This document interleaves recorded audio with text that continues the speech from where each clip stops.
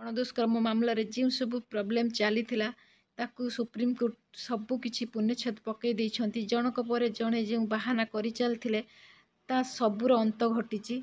तो तांको मध्यरु पवन गुप्ता जी थे से कहते जे तांकर बयस हो नहीं से 17 वर्ष 9 मास होता।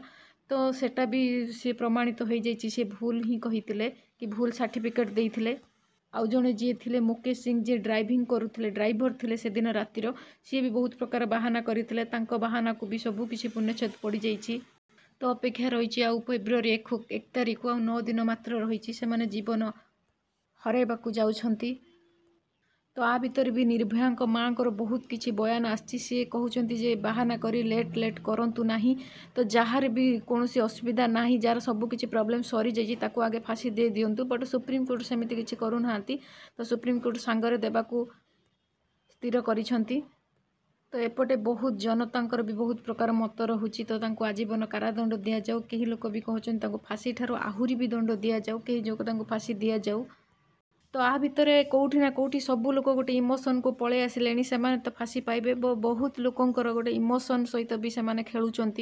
कहीं भी मनरू प्राय चाहूना बहुत लोक तो फांसी न मिलू। बट फांसी मिलवा निहाती दरकार। कारण से माने सेमिति घृण्य काम करिसेंती। जदि आमे दया देखिकी वर्तमान तांको छाड़ी दउचे कि नाई तो निश्चय तो लोक स्वर उत्तोलन कले सी तो निश्चित बंचिबे। बट सेमिति आमे कोनोसी भी करवा दरकार नुहे। कारण आमर नेक्स्ट पीढ़ी जो माने रहउचंती से माने तांका मनर गोटे डर ही रहिबोनी। तो बिना निर्भय से माने किछि सब किछि करि चलिबे।